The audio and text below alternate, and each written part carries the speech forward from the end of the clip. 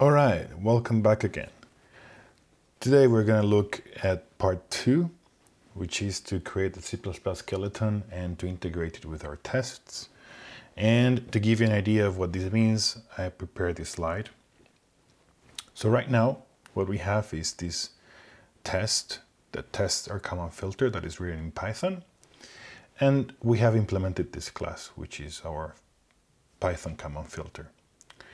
Now, what we would like to do is to use this same test to make sure that when we write this class here, the C++ Kalman filter, that it's doing the same as this one here, as much as possible. And this is what we're going to do in this part. So let's get started. Here I have the Python and CPP repository we've been working on so far that you can get from GitHub, and the link is in the description of the video. And as we know, we have the CPP and the Python folders. What I'm going to do before anything is to make sure that things are still running. So if I go here to Python and I do pytest, then it runs the tests in our test Kalman filter file and it passes. Now, what I was saying here is that we would like that this test can run both the Python Kalman filter and the soon-to-be C++ version. So what I'm going to do is first I'm going to install something called Parametrized. What this allows us to do is to write parametrized tests, and we will see what this means now.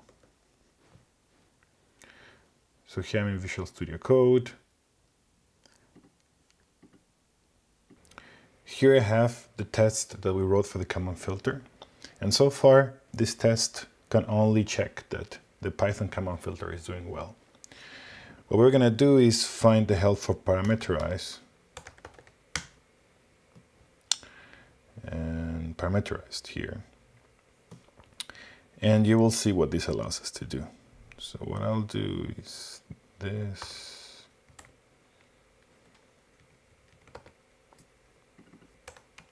We're going to create a parameterized class.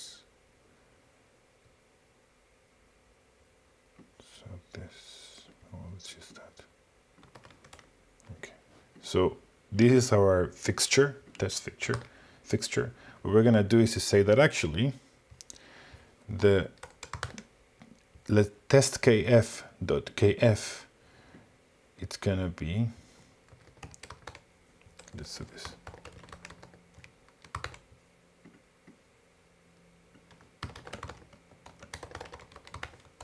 So now this module kf that is in Python is called Python kf. So therefore, one instance of our tests will run with kf being Python kf. So what this means is that here, if we replace this by that, then it's going to be run using the Python Kalman filter. And I'm going to do the same for the rest. So that, yes, right. So this should still run. Let's check. Source my virtual environment, pytest. Woohoo! So you can see that I could change this to something else. For example, this is going to run twice the tests because it's going to run one time with this and one time with that, which is actually the same, but twice. Yeah. So you have eight tests instead of 4 tests.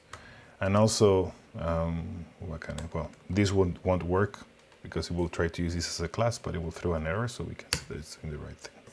Fine. All right. But the idea is that now we can do this. And automatically, this test is going to be run for both Python and C++. And then when we add a test, it automatically is added to both the C++ and the Python test suite. Okay. So that's on one hand. I'm just going to make sure that it's still running. Fine. Now, next step is to go to C++ so that then we can run these tests. So what I'm going to do is actually, I'm going to have this open here. because it's going to be useful. And I'm going to open C++ in Qt Creator. Yeah. There we go.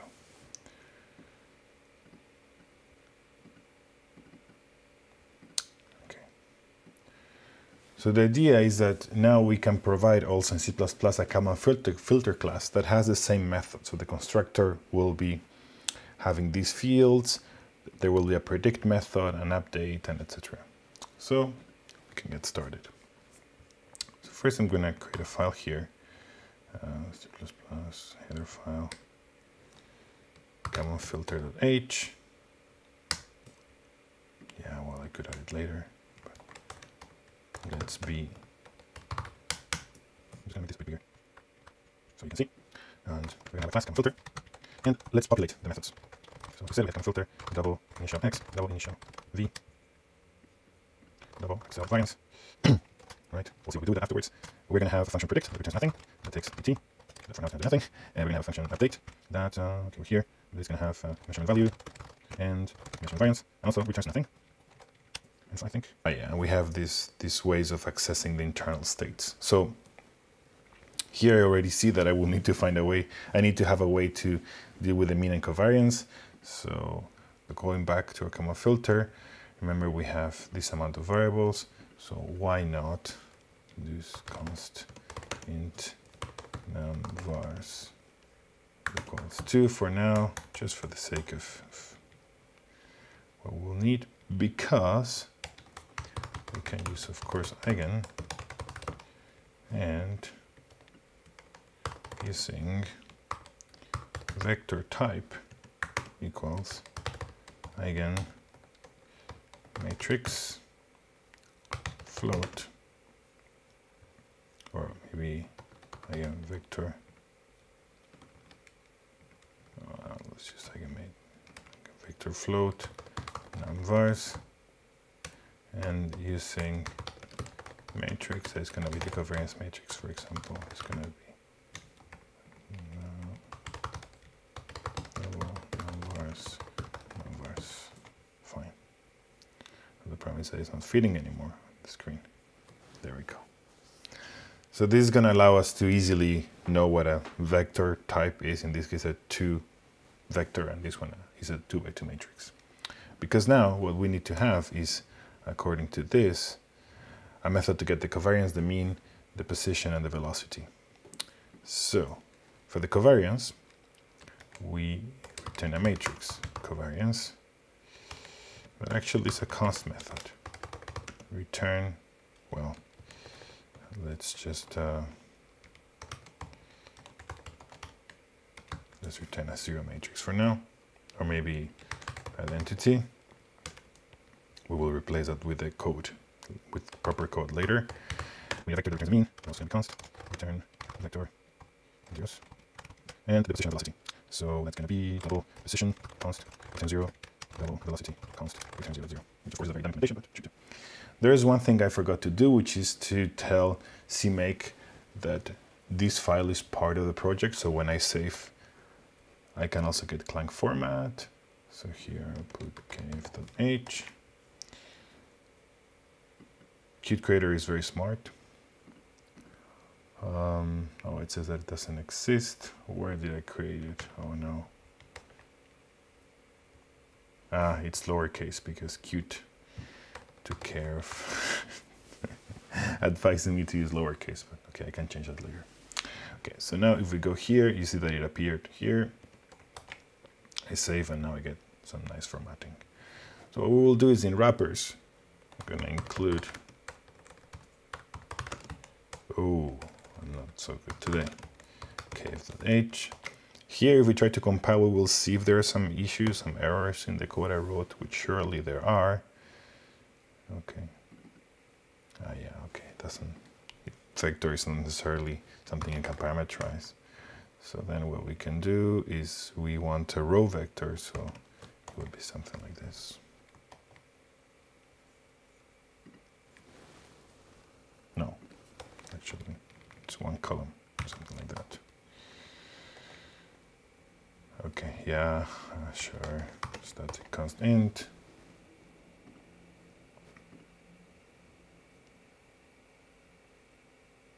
Okay, is vector doesn't have a zeros. I think it's 0.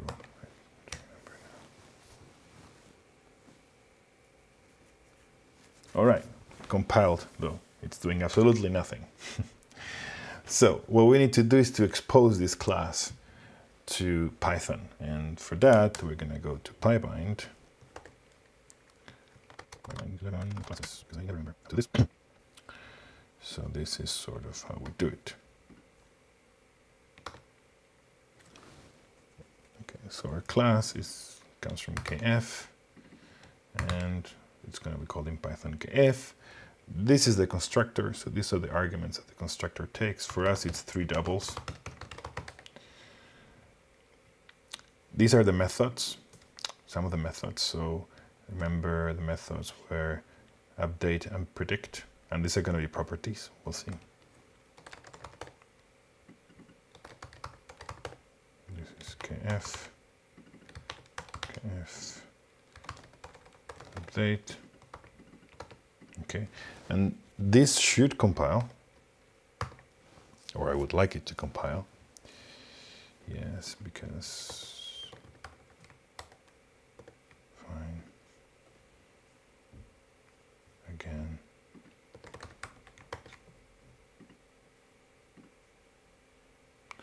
Okay, so it is compiling. There I need to define 2 more methods so that Python can call them. And those are not going to be necessarily methods in the Python sense, but they're going to be property. Yes. And this is going to be a read-only property. So def property read-only. And we're going to call it cov. And then we have kf cov. And we're going to have mean, kf mean, and we're gonna have pos, I think. Pos and val, yes.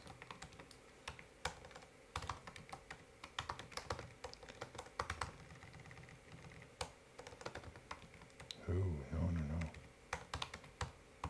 Okay. I like Clang format because it does that for me. Now compiling. Vec is no, yeah, you're right, it's val.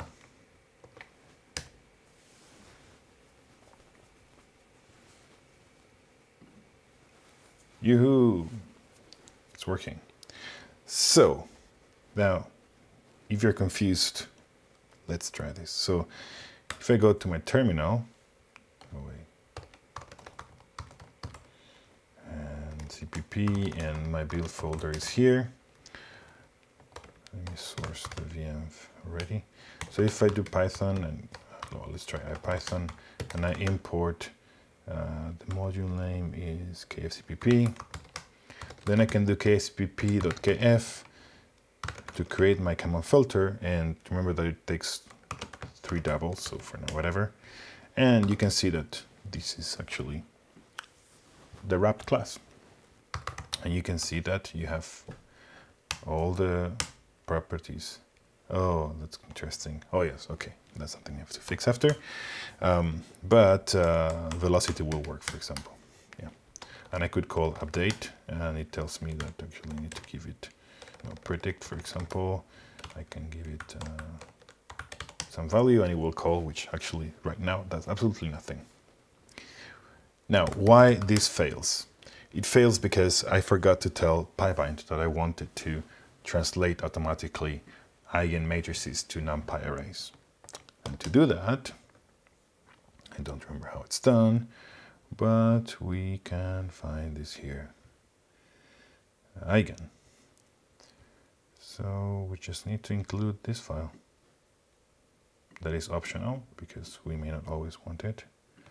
So I'm just gonna go here and include, I think, yes. So I build, it's building, and once it's done, here, yes, kf equals that, and now I do this, and it works, and I get identity matrix. And the mean should return 0 because that's what we did. Perfect. So now we have a Kalman filter class that we can call all these methods or all these methods.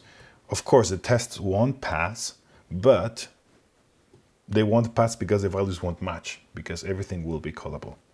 So what we will do now is to go to our Python code again, to our tests, and here the magic comes in. So I'll do a dirty trick here for now. I'm gonna add some variables to the path. So what I'll do is I'll first get file path. I don't remember how this is done. I want to do this because I want to get the path of this file, because then what I'm gonna do, I'm gonna add to the Python path so we can find the C++ wrappers. File path plus, and so what you remember is that the test is in this folder. All right.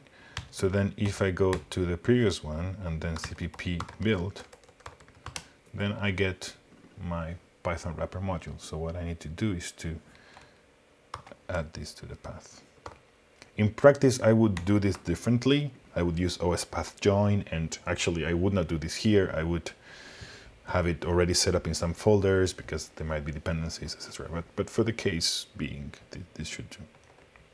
All right. So with this, let me just put some comments. Import cpp wrapper so file.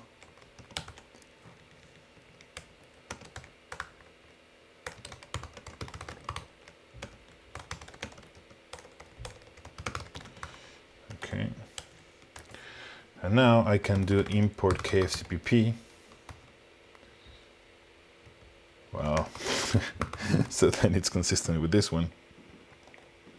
And if this works, then it means that I can write here that we also want to run the test for cppkf.kf. And this is all we need if I didn't make a mistake. So now if I run pytest, okay, yeah, it's path append because it's a list in Python.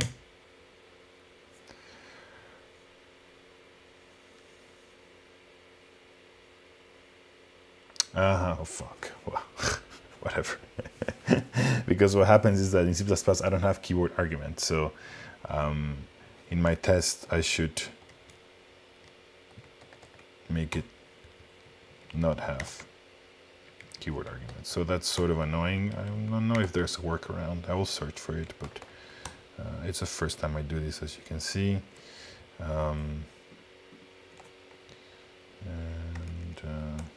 Let's remove that. Remove that. Okay, and I will have to fix predict. Update also. So I agree that this is a bit annoying, but we'll go with it for now. All right, so what you're seeing here is that the tests were running. The problem is that, well, the error that they're throwing is that when they're testing the C++ Kalman filter, the values that the Kalman filter returns are not what we expect. But the errors make sense. So the errors, it's failing when it's asserting the test conditions. So this finishes the second part where we modify this test so that then we can run the C++ and the Python tests in one single file. And also we set up the C++ skeleton. So in the next phase, we're going to fill in what needs to go in these functions and methods so that the tests will pass. Next step.